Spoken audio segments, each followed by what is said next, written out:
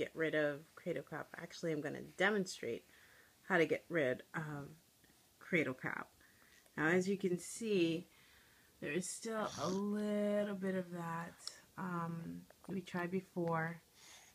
It came out and now it's back. Every day, it's always good to moisturize your baby's head.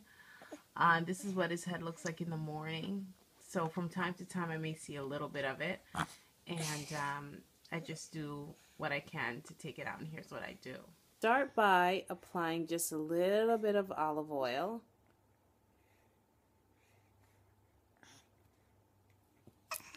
This is the one I use. I mean, you can kind of use any one. And yes, you just get it at the grocery store. You just pour a little bit on his head. Take it and rub it all around. And this usually stays on for about, you can leave it on for a few minutes. Just long enough for the oil to saturate and just soak through and soften up the cradle cap. Once you put the olive oil on your baby's head, you can, after a while, you can start to feel that it softens up and it begins to lift a little bit. If you have a comb, you can actually kind of lightly, just really gently comb through the baby's head. And you can kind of see some of the flakes begin to lift. Again, I don't really like to do this a lot, but the doctor says it's okay.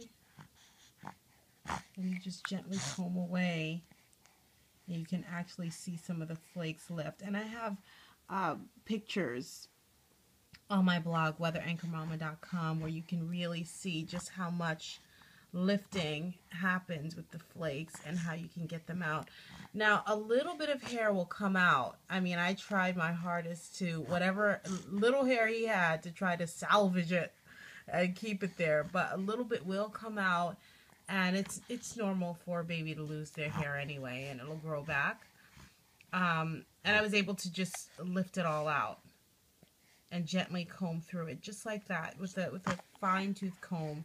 You don't want to do anything too harsh because you don't want to irritate. You can kind of, if you look closely, you can kind of see some of them lifting. And then once you do that, the cradle cap is gone. Now, it may come back, or it may not. And if it does come back, you can just repeat the process. Or sometimes, rather than use a comb, I just gently moisturize with any kind of natural oil, like an olive oil. Almond oil is actually really, really good.